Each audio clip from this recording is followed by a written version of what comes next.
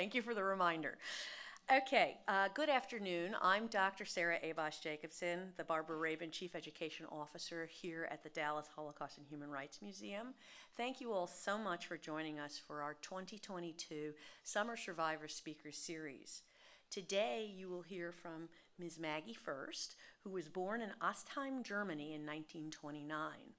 In 1938, after a series of adventures that she will tell you about, her mother made arrangements for the family to escape to England by obtaining a visa for herself and securing spots for Maggie and her brother Bert on the Kindertransport, a rescue mission that allowed thousands of Jewish children to live with private English citizens. Before we begin, I would like to thank our community partners for the Summer Survivor Speaker Series: Big Brothers, Big Sisters, Lone Star, Legacy Senior Communities, and we have some members from Legacy in the audience today, so thank you for joining us. Mosaic Family Services, Refugee Services of Texas, Southwest Jewish Congress, Temple Shalom, Texas Holocaust Genocide and Anti-Semitism Advisory Commission. We are grateful for your support of the museum and our programs. We could not do these types of programs without your help. Also, I would like to extend a special welcome and thank you to our board members and volunteers in the audience. We couldn't fulfill our mission without you either. If you are interested in becoming a museum member or a volunteer, please visit our website, dhhrm.org, to learn more, or feel free to pop by our museum experience front desk on your way out of the museum, and they will be able to help you as well. I also wanted to recognize Mr. Jakub Nowakovsky. Jakub, can you wave your hand, please? So he has joined us all the way from Poland. He is a special guest here this week with us, and we have a brand new special exhibit that we opened last night called Girl in the Diary, about Rivka Lipschitz, a teenager who did not survived much beyond the Holocaust, but left a diary that was found in the ashes of one of the Auschwitz crematoria. And Jakob was a co-curator on that as well. So he's joined us, as I said, from the Galicia Jewish Museum. So if you get a chance after, do take the opportunity to speak with him. He's a fountain of knowledge.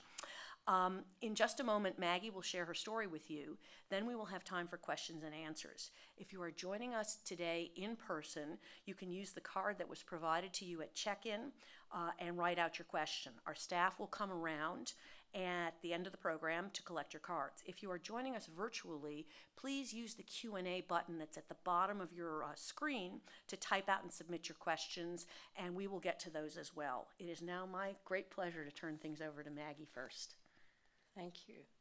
Good afternoon, ladies and gentlemen. I'm glad you were able to come today. My name is Magie Furst, and I was born in Germany in 1929, and I am now an American Jew, and I have been for many years. Jews have lived in Germany since Roman times. In Germany, the Jewish population was well integrated by the end of the 19th century until the rise of the Nazism. Jews were part of the mainstream in Germany. Jews were professors at universities, lawyers, doctors, writers, and scientists. Many of the department stores had Jewish owners, as well as the banks. Mixed marriages were common.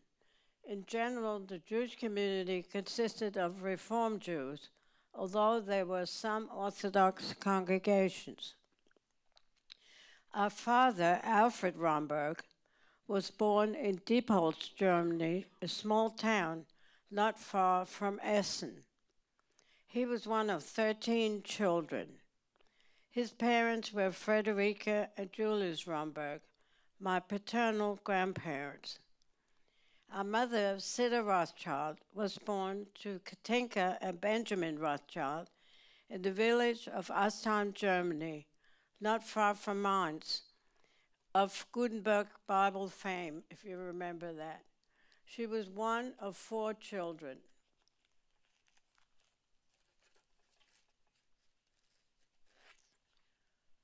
Our dad fought for Germany in the First World War.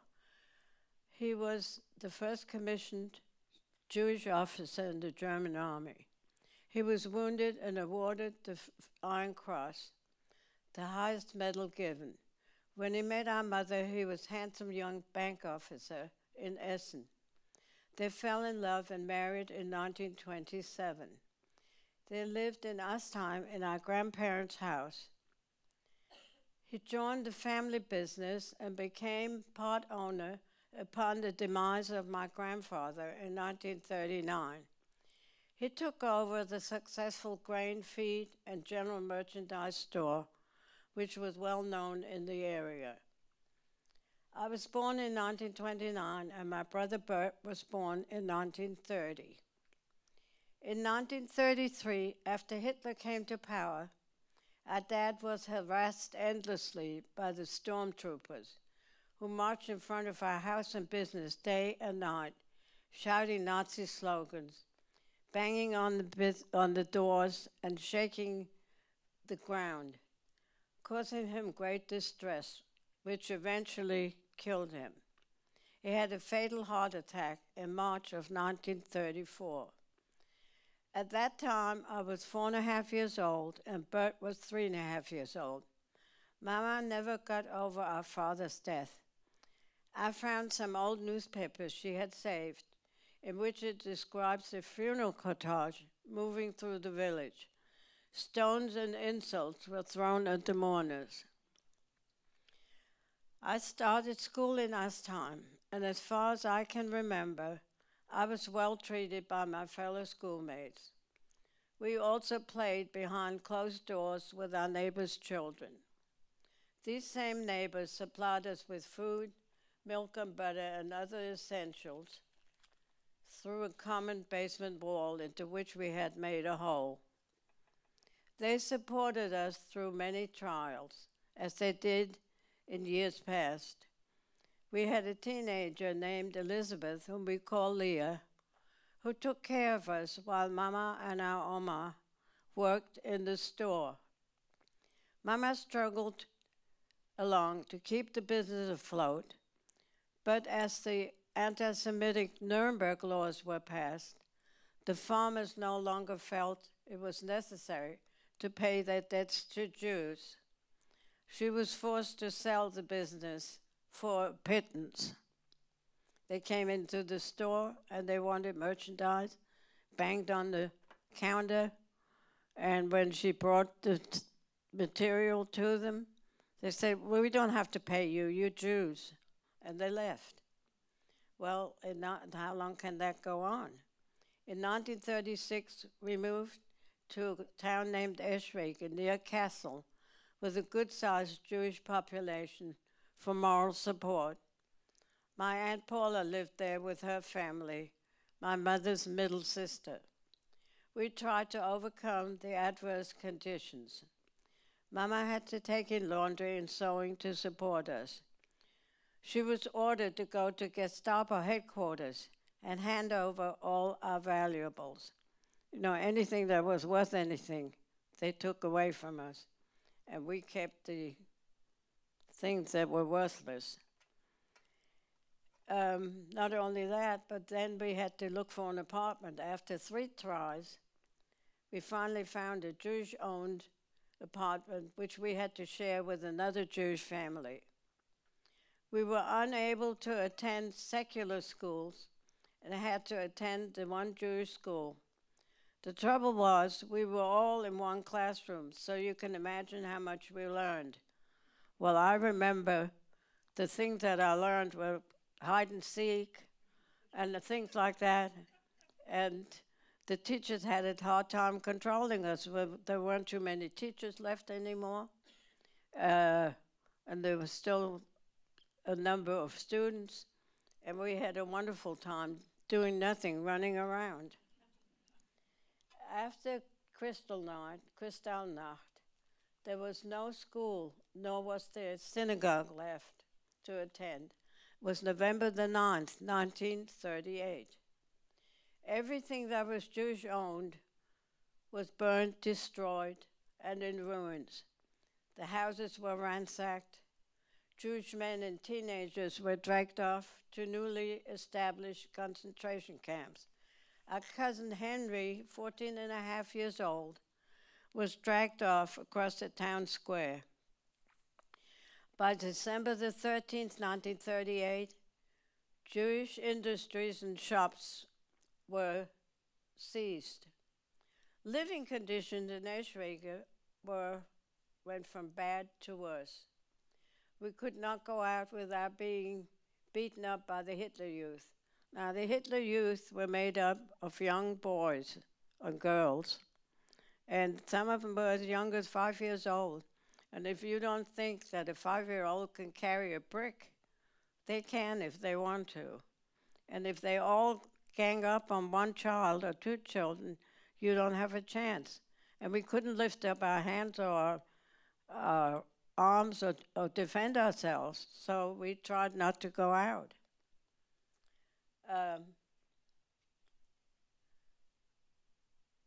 Some of the men were eventually released from the concentration camps in terrible physical conditions. Some came home in urns. Most of them tried to leave the country as soon as possible, to whomever would take them in. But many had no means and no guarantor and despaired, often committing suicide. There was no country that was open for them. The British had a blockade in Palestine, and the United States was limited because there had been a depression here. There was depression all over the world. And so the Jews were unlucky. We are convinced that Mama made a decision after Kristallnacht that she could no longer risk her children's lives in Nazi Germany.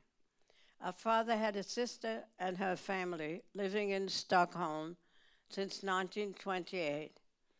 Mama appealed to them for a visa for Bert and myself.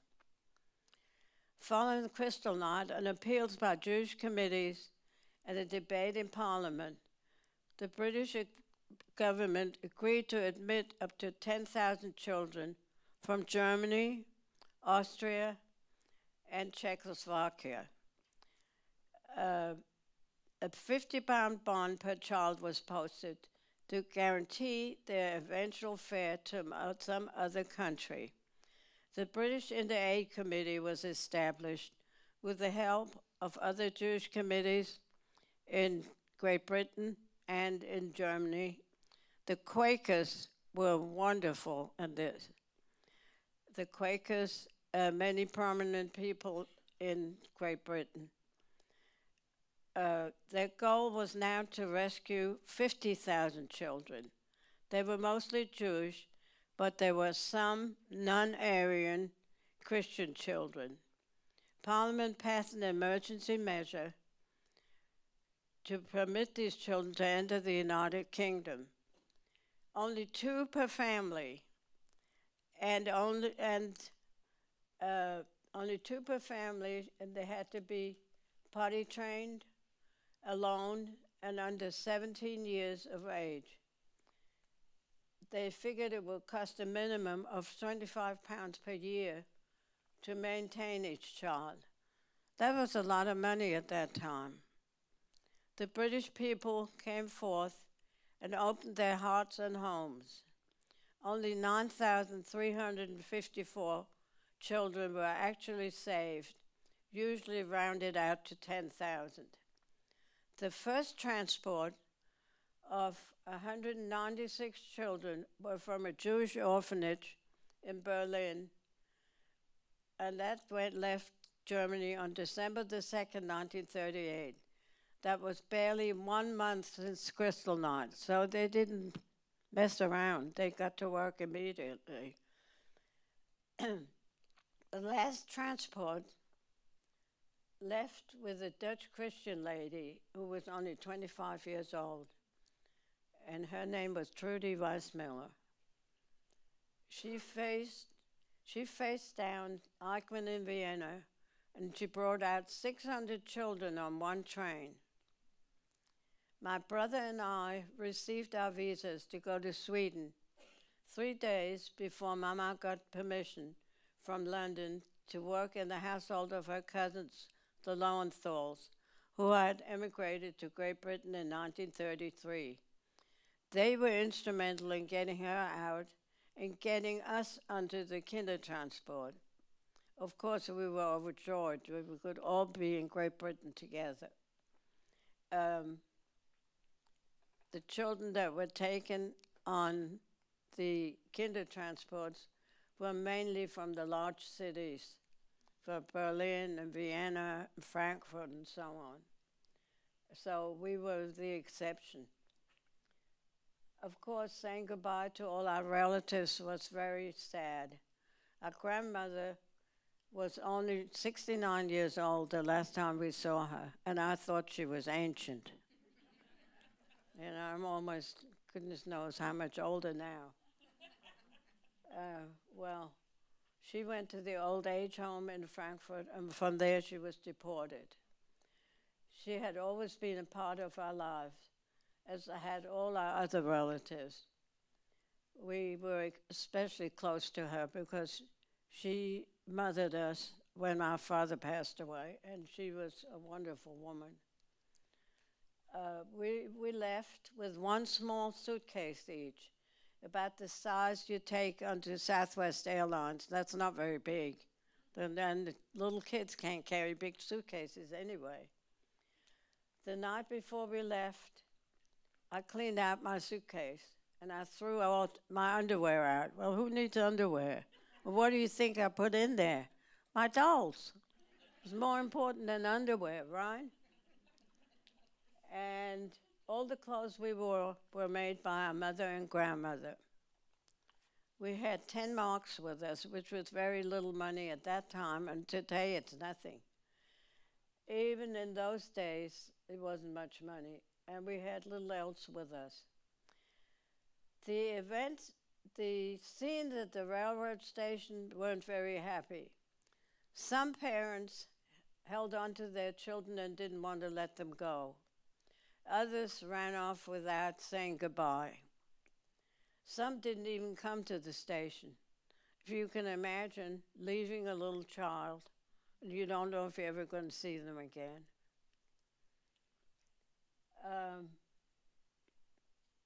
Most of the children were not as upset as the parents. Of course not. Children don't take things that tragically. We thought it was a big adventure. We were going on a holiday. The train went forward with a lurch, and we were on our way. I can't remember too much about the train ride, except when it suddenly stopped at the Dutch border, and I heard the Gestapo bus coming into our compartment. Looking into our suitcases, they screamed at us, "You Jewish dogs, do you have any diamonds?" Now, first of all, in 1939, I doubt if there were any Jews left in Germany that still had diamonds, and they certainly wouldn't have been foolish enough to put any contraband in their children's suitcases.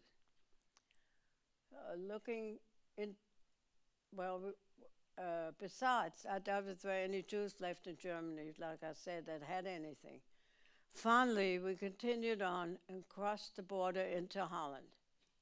The first stop we came to, there were smiling Dutch angels handing us hot chocolate and fruit that I had never seen.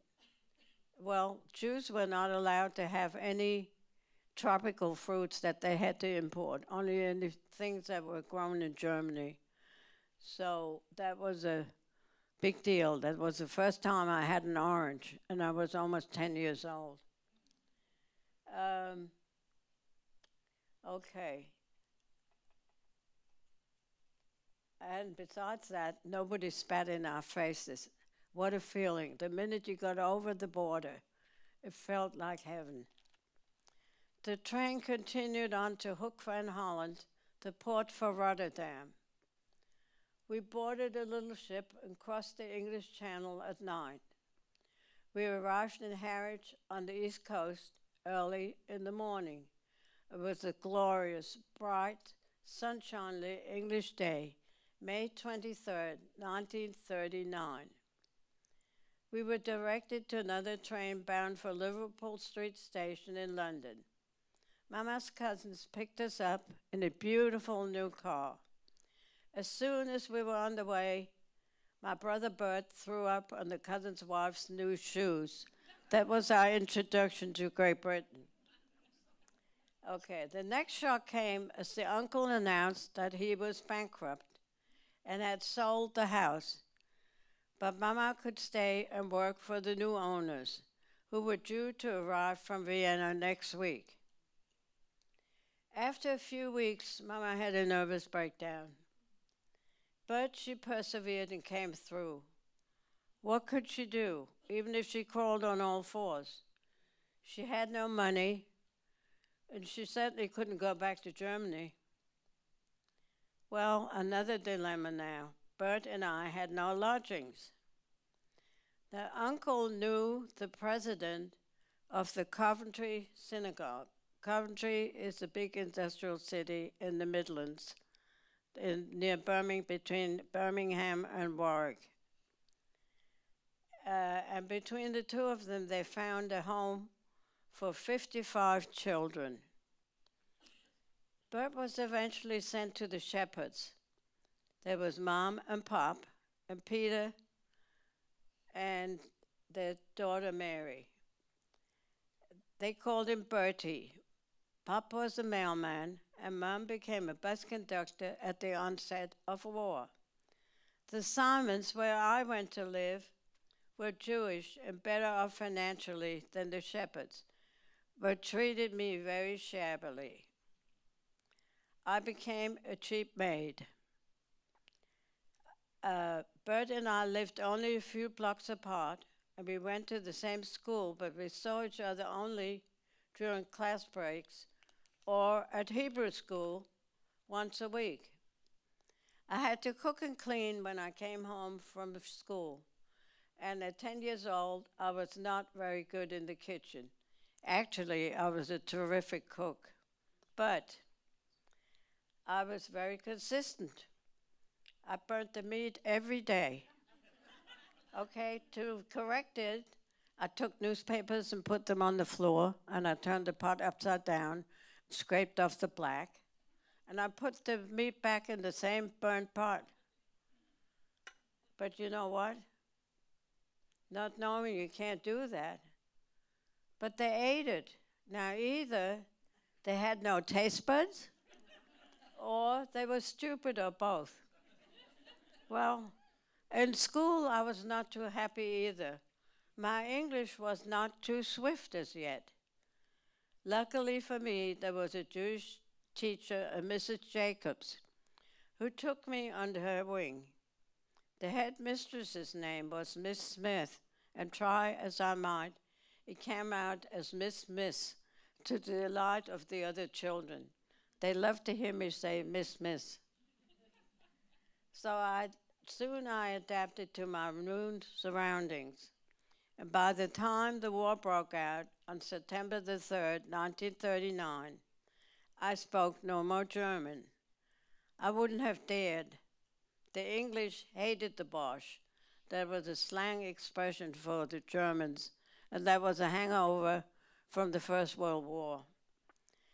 I was able to speak English in 3 months, simply because I didn't have anybody to speak German to. I'm sure I had a heavy accent, but I wouldn't have dared speak German. The Germans were the enemy.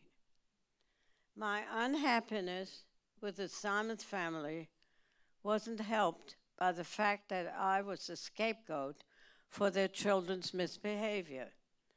John was 2 years older than I, and Esther 2 years younger. John teased me incessantly. Esther and I shared one bed, which she wet every night. I took my pillow and I wrapped myself in my coat and slept on the floor. English houses are cold. I don't know if you've ever been in an English house in the wintertime. Don't go. Even today, they don't warm their houses the way we do. Anyway, it was better to sleep on a cold floor than in a wet bed. So As the war progressed, the English needed factory workers, so Mama found a factory job. Now she could support herself and rented rooms with 3 other refugee friends. But she still did not have enough money to support Bert and myself. She took in work at night and saved extra money to dream about going to the United States. What a dream. Mama showed me a telegram she sent through the Swiss Red Cross. She had inquired about our relatives. They came back as undeliverable.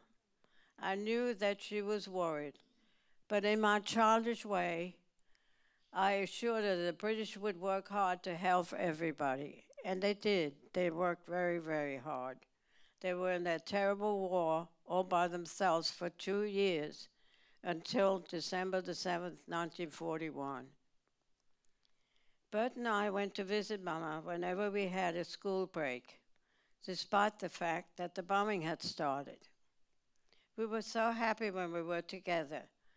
When it came time to go back to Coventry, as soon as the train started to move, Bert started to cry. And I, the brave one, started to cry with him all the way back. So we kept each other company crying. Coventry was the favorite target of the Luftwaffe, the German Air Force. They bombed Coventry mercilessly. They were aiming for the Triumph Motor Works and the Jaguar plant, which had converted to war weapons. But instead, they destroyed the center of the city, including the centuries-old cathedral. Then they came back a week later and finished it off on November the 14th, 1940. There were many casualties. The destruction was devastating. All communication in and out of the city were cut, but the British kept a stiff upper lip. The Simon's house was damaged the first time around, and we had evacuated to a small village near Banbury. If you remember from your nursery rhymes, those of you who are a little bit older. In the Banbury is in the vicinity of Oxford. Finally, the Red Cross were able to connect us to each other, a mother in London, and Bert in a damaged house in Coventry. The conditions we were living under only made my distaste for Mr. Simon more pronounced. He was an abuser, and I was petrified, but had no escape. My writing paper, my only means of communication with my mother, and my stamps had mysteriously disappeared. I had to wait until we went to London again. Then I did not go back to the Simons. Mama went to the Bloomsbury House. That was an affiliation of HIAS, the Hebrew Immigrant Aid Society, who were there to help the refugees. And by the way, today they help all refugees from all over the world.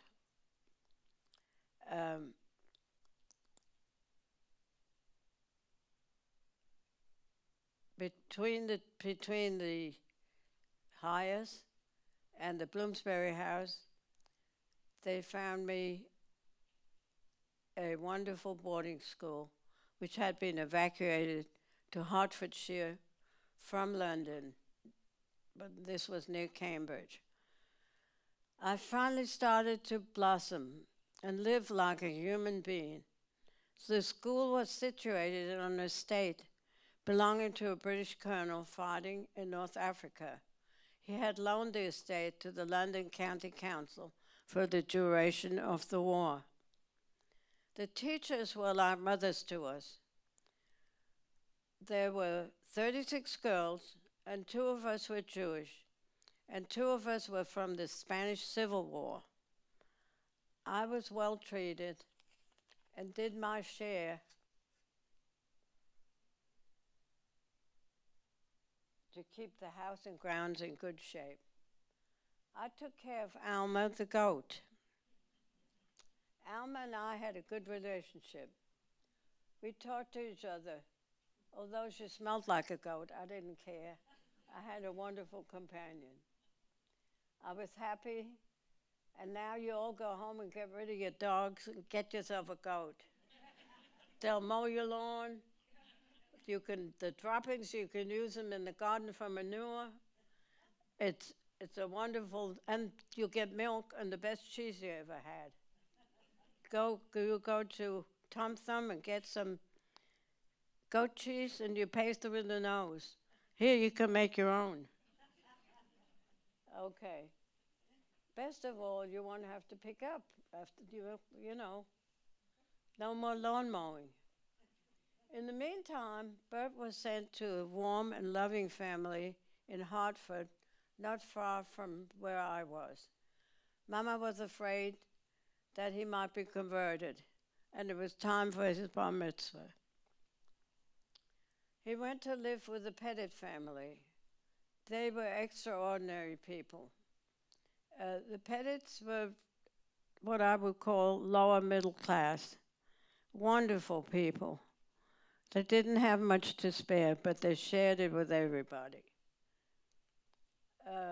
They were extraordinary people. Mrs. Pettit slept on the floor when our mother came to visit to get some respite from the bombing. I was only able to stay in school until I was 14 and a half years old. The school was not equipped to teach beyond that age, and there was a war on, and education was not the British priority. Unless you had a scholarship or money, you went to work. I returned to London and went to work for a dentist. The first day on the job, I cleaned up glass from a bomb which had fallen on the field across from the office. Every night when the sirens went off, we went to the air shelter. Well, except I didn't want to go. Nothing was going to hurt me. I thought I was immortal. One night the ceiling came in and the windows flew in, and I came very close to being cut very badly. After that, I was the first one in the shelter every night. Well, and we had a good time in the air raid shelter. We didn't sleep, but we told each other jokes and we laughed all night long, but we were safe. Okay. On June the 5th, 1944, it was D-Day, and the invasion of Europe had begun under General Dwight Eisenhower. I knew there was something going on because there were waves and waves of planes, and they were all going south. Mama had started to inquire if we could go to the United States. Eventually, we did get our visas, even though the war was still on. It was a hard decision for Mama to make because of Bert's education. Bert had been awarded a scholarship to Cambridge through his whole education, room and board, through his PhD. But she decided we would all have a better chance in the US. We left Britain with heavy hearts at the beginning of April 1945 on the old Aquitania, which had been converted to a Canadian hospital ship. We sailed from Greenock, Scotland, to Halifax, Nova Scotia. From there, we traveled by train to Montreal, St. Albans, Vermont, to New York City. It was April the 12th, 1945, a day before President Roosevelt died. The war was in its final stages in Europe. Mama's sister, brother, and their families welcomed us very warmly. The British were wonderful to us. We shall always be indebted to them for their indomitable spirit, their kindness and compassion. They saved our lives and those of many others. No other country in the world would take in Jewish refugees.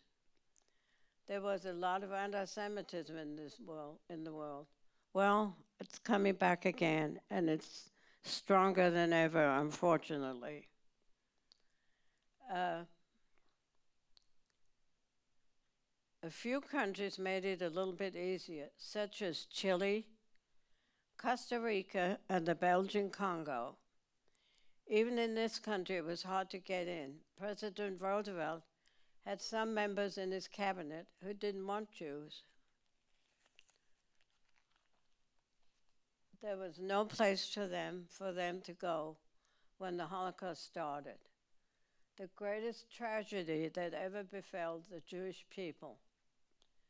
Some of the children that arrived on the Kindertransport were picked up by various agencies and placed in hostels. The younger ones were sent to families. Some of the older ones were taken in as household help or nannies. Others were placed with loving families all over the British Isles. They went to England, Scotland, Wales, and Northern Ireland. Some adjusted very well. Others had a hard time being torn away from their families. The younger ones forgot their parents very quickly. Some were converted to Christianity or were adopted by families who grew to love them as much or more than their own children. As they became older, some joined the armed forces and fought valiantly. Some fell in battle. Some joined the Jewish Brigade. After the war, a few were reunited with their families or siblings, but most of the uniting was very strained and difficult. The children had not seen their parents for at least 6 years. The parents had unspeakable horrors to deal with. Many had psychological or mental problems and could never get used to each other again. The children had also acquired a different culture and way of life. Most of the children never saw their dear ones again. All those we left behind perished.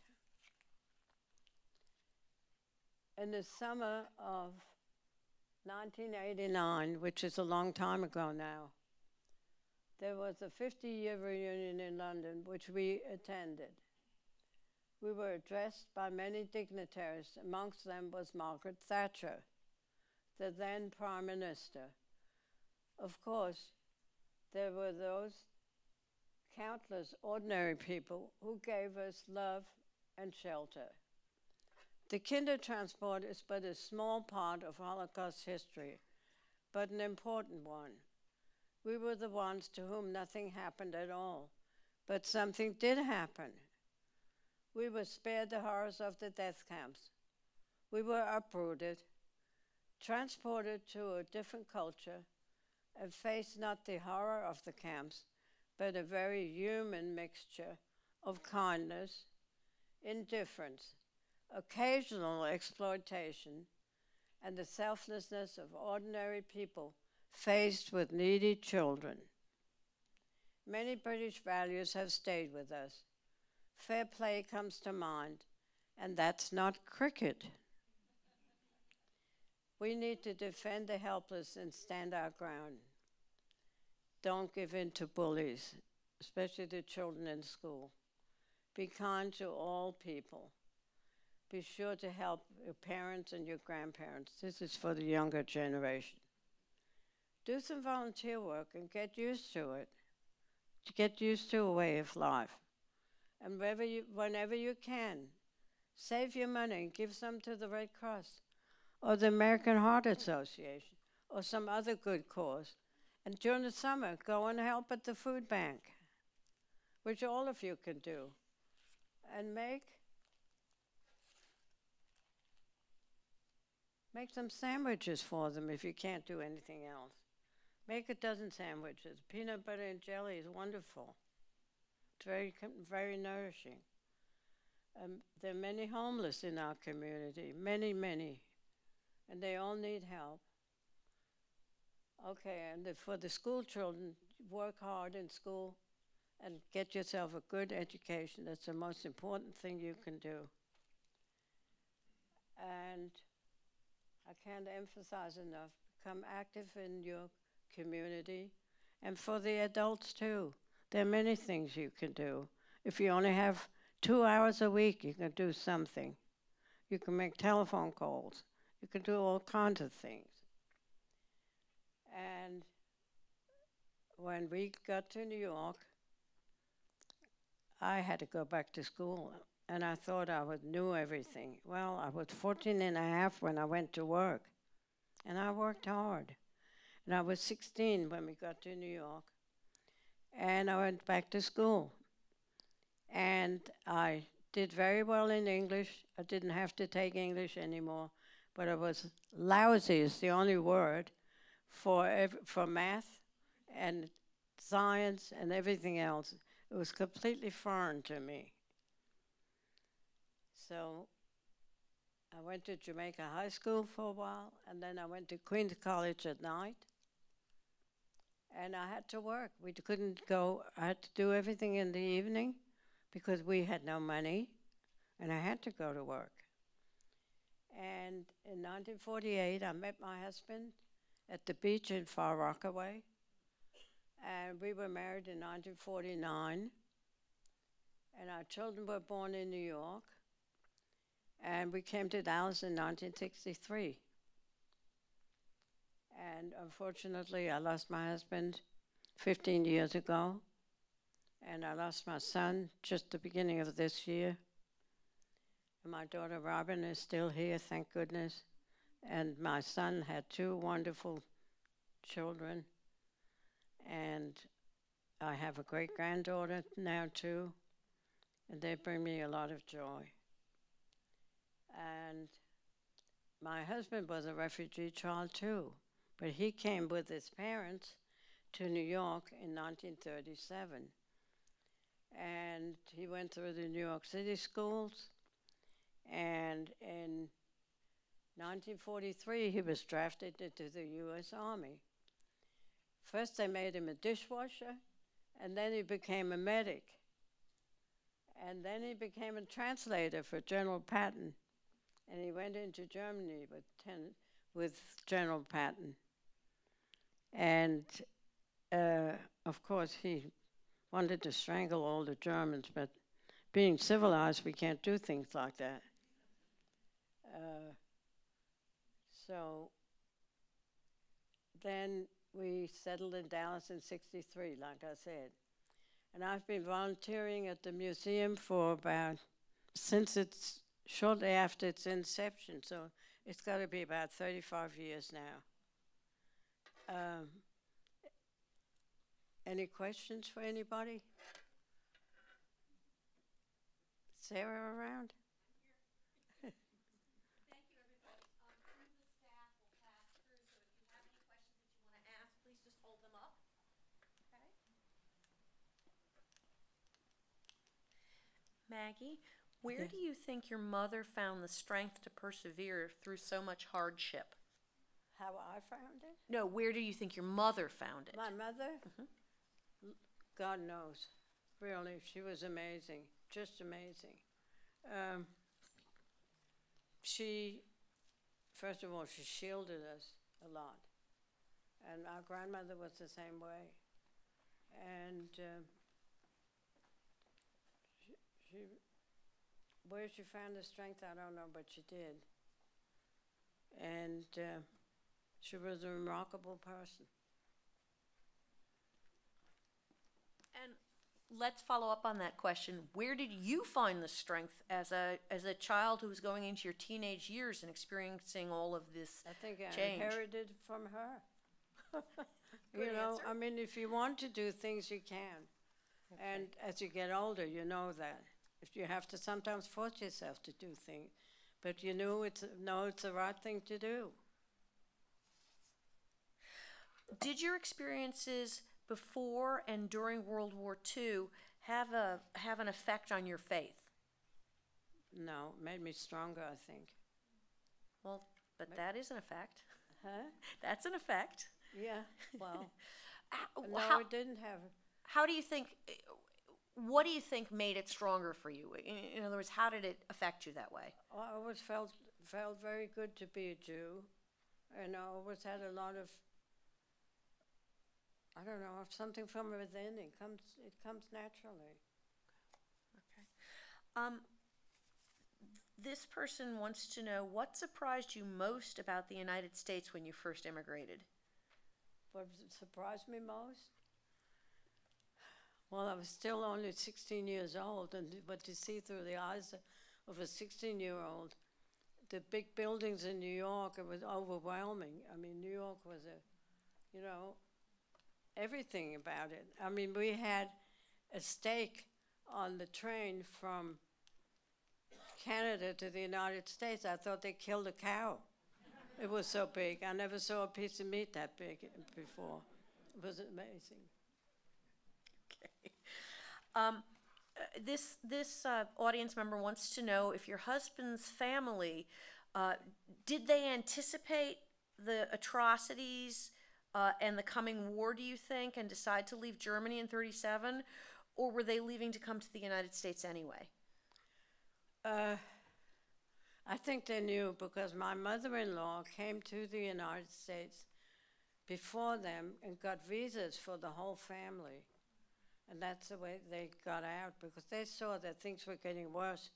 They didn't wait until things got better, because they knew it wasn't going to get better. Okay. And so they got out early enough. By the way, for those of you who have not yet toured the museum, if you plan to tour today, there is a glamour shot of Miss Magie Furst up in the Liberation section. So it's at the end of the Holocaust Showa wing, and she's perched like a 1945 or 46 cover girl with beautiful long hair and her hips thrown out and kind of a smile at the camera. You've got to see that photo. It's wonderful. I love that photo, Maggie. This person wants to know if you've returned to Germany since the war. Yes, I have. Twice. Can you talk a little bit about what that was like and where you went? Yes. My husband had a cousin who survived the concentration camp, and he went back to Germany, and he married a girl who wasn't Jewish, but she had a Jewish grandmother, and they raised their children in Hanover, Germany, and we went back to visit them, but I went on the condition that I go to Israel first.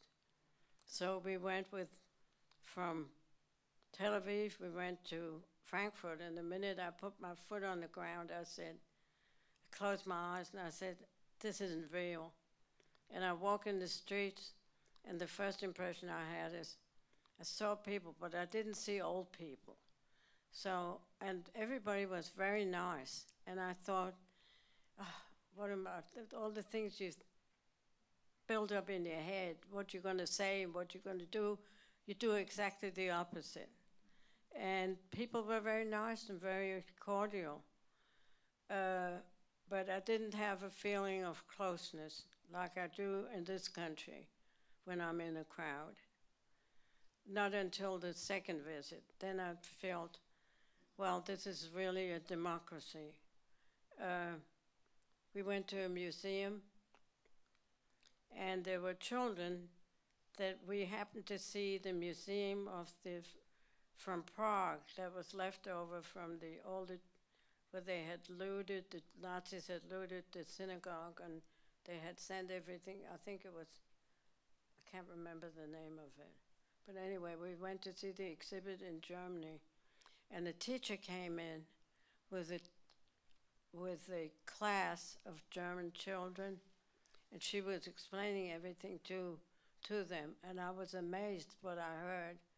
She explained everything in detail and so lovingly that I was just floored. I just couldn't believe it. I thought, is this the country where they killed all those people? It couldn't be. Well, today it's a democracy, and it's the best friend that the U.S. has. So things are different. The old generation is gone. Okay. This person talks about the Kindertransport, and so you were unusual in that your family was able to send 2 children. Most families could only send one. No. They were able to send 2. 2, okay. 2 was the limit. Was the limit. But how did parents choose if they had more than 2? Which ones to save, which ones to send? You have any sense of that? You know, in the old days, they used to always favor the boys for education. I don't know if they favored them for this, too. What do you do? Send the youngest ones? Send the older ones? It must have been a terrible choice. That's all I can say. Mm-hmm. Okay.